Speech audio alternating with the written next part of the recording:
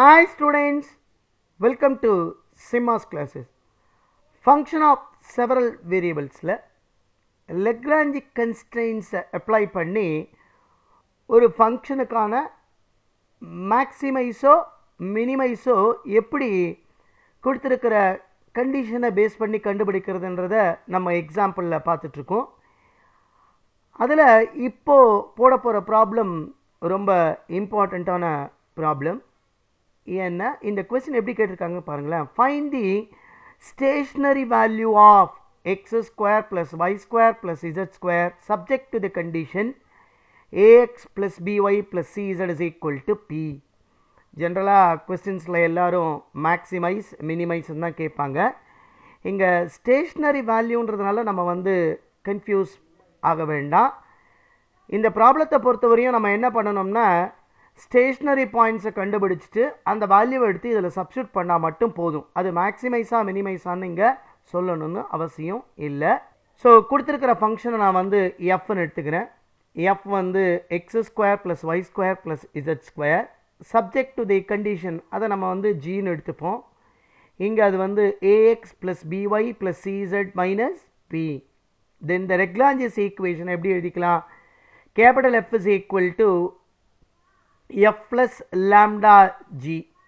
so therefore f is equal to என்ன வரும்? f க்கு பதிலாக x square plus y square plus z square எழுதிக்கலாம் plus lambda into g க்கு பதிலாக ax plus by plus cz minus p எழுதலாம். நமக்கு தெரியும் இந்த மாதிரி ஃபங்க்ஷனை நம்ம எழுதிட்டா first step partially differentiate this with respect to x, y, z and lambda. அடுத்து ஸ்டெப் 2ல என்ன பண்ணோம்னா எல்லாத்தையும் ஈக்குவல் டு 0 போட்டுப்போம். fx 0, fy 0, fz 0, f lambda 0. அதிலிருந்து ஈக்குவேஷனை ஃபார்ம் பண்ணிட்டு y in terms of x கண்டுபிடிப்போம், z in terms of x கண்டுபிடிப்போம். அதை வச்சுக்கிட்டு எல்லாத்தையும் xல எழுதிட்டு xல இருந்து மற்ற வேல்யூஸை கண்டுபிடிப்போம். இப்படி தான் எல்லா ப்ராப்ளத்தையும் போட்டுட்ருக்கோம். இங்கேயும் அதே ப்ரொசீஜரை ஃபாலோ பண்ணால் fx partially differentiate this with respect to x என்ன வரும்? 2x plus இது 0 ஆகிடும், இது 0 ஆகிடும், lambda into இங்கே a மட்டும் வரும், இதுவும் 0 ஆகிடும், இது 0, இதுவும் 0. அடுத்தது fy is equal to இது 0, இது 2y plus lambda into இது 0 ஆகிடும் into b வரும் plus fz is equal to 2z plus lambda into c.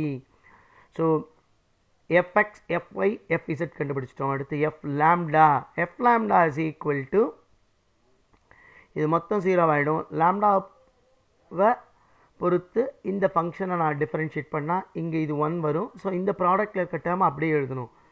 ax plus by plus cz minus p எழுதியாச்சு. அடுத்த step fx is equal to 0. So implies 2x is equal to minus a lambda equation 1ன்னு வச்சுக்கலாம். fy equal to 0 implies 2y is equal to minus b lambda equation 2ன்னு வச்சுக்கோங்க. fz is equal to 0 implies 2z is equal to minus c lambda அதை equation 3ன்னு வச்சுக்கோங்க. f lambda equal to 0 implies ax plus by plus cz is equal to pன்னு வரும். இதை equation 4ன்னு வச்சுக்கோங்க.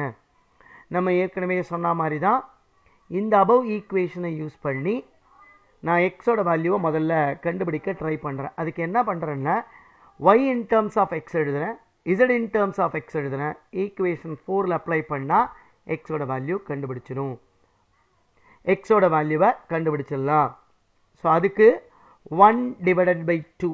this implies that 2x by 2y is equal to minus a lambda by minus b lambda. 2க்கு 2 cancel ஆகிடும், லாம்டாக்கு lambda cancel ஆகிடுச்சுன்னா இங்கே B மைனஸ்க்கு மைனஸும் cancel பண்ணிக்கலாம்.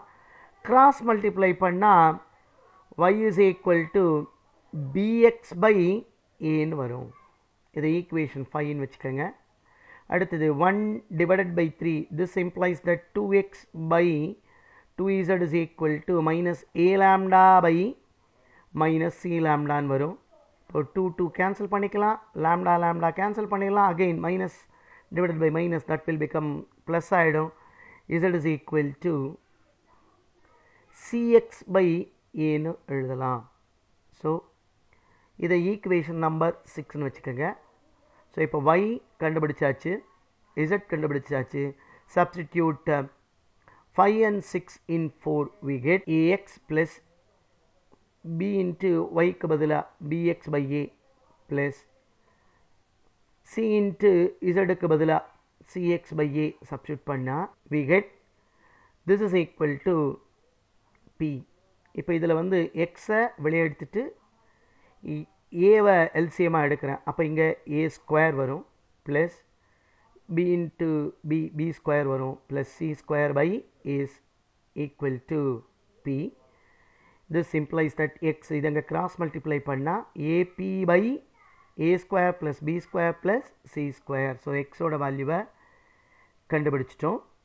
அதை இப்போது ஈக்குவேஷன் 5ல் சப்ஸ்டியூட் பண்ணால் y is equal to இந்த b by a வெளியே வச்சுக்கிறேன். எக்ஸுக்கு பதிலாக இதை எழுதுனா AP by a square plus b square plus c square எழுதிக்கிறேன். this implies that இங்கே a கேன்சல் பண்ணிக்கலாம். அப்போ என்ன வரும்? y is equal to bp by a square plus b square plus c squareன்னு வரும். ஸோ yயோட வேல்யூவும் கண்டுபிடிச்சிட்டோம். அடுத்து இசடோட வேல்யூவை கண்டுபிடிக்கிறதுக்கு 60 ஈக்குவேஷன்ஸ்லேருந்து c is equal to z is equal to இங்கே c by a வெளியே வச்சுக்கிட்டோம்னா எக்ஸுக்கு பதிலாக AP by a square plus b square plus c square. this implies that z is equal to again a cancel ஆகிடுச்சுன்னா cp by a square plus b square plus c squareன்னு வரும். So எக்ஸோட value ஒய்யோட value இசடோட வேல்யூவை கண்டுபிடிச்சிட்டோம். இதுதான் stationery point. அவங்க find the stationery value கேட்டிருக்காங்க அப்படின்னா இந்த ஃபங்க்ஷனில் சப்ஸ்டியூட் பண்ணணும். இங்கே இம்பார்ட்டண்ட்டாக நோட் பண்ணுற விஷயம் இதான். therefore the stationary value is x square plus y square plus z square implies equal to x க்கு பதிலாக AP by a square plus b square plus c square the whole square plus y க்கு பதிலாக BP by a square plus b square plus c square the whole square plus z க்கு பதிலாக CP by a square plus b square plus c square the whole square. இங்கே பார்த்தீங்கன்னா டினாமினேட்டரில் a square plus b square plus c square the whole square எல்சிஎமாக இருக்கும். So நியூமரேட்டரில் square பண்ணிவிட்டு காமனாக இருக்கிற டேர்மை வெளியே எடுத்து ஆட் பண்ணால் p ஸ்கொயர் இன்ட்டு இங்கே a ஸ்கொயர் வரும் plus b square plus c square by a square plus b square plus c square the whole square. பாருங்கள் இந்த மொத்த டேர்மும் 1 இருக்குது, இங்கே ஸ்கொயர் இருக்குது. அப்போ என்ன ஆகிடும்? இதை மொத்தத்தையும் கேன்சல் பண்ணிட்டா இது 1 வரும். therefore the stationary value of this function is p square by a square plus b square plus c square. இதான் இந்த ப்ராப்ளத்துக்கான ஆன்சர். மற்ற ப்ராப்ளத்துக்கு சேனலை சப்ஸ்கிரைப் பண்ணி வாட்ச் பண்ணுங்கள். தேங்க்யூ ஃபார் வாட்சிங்.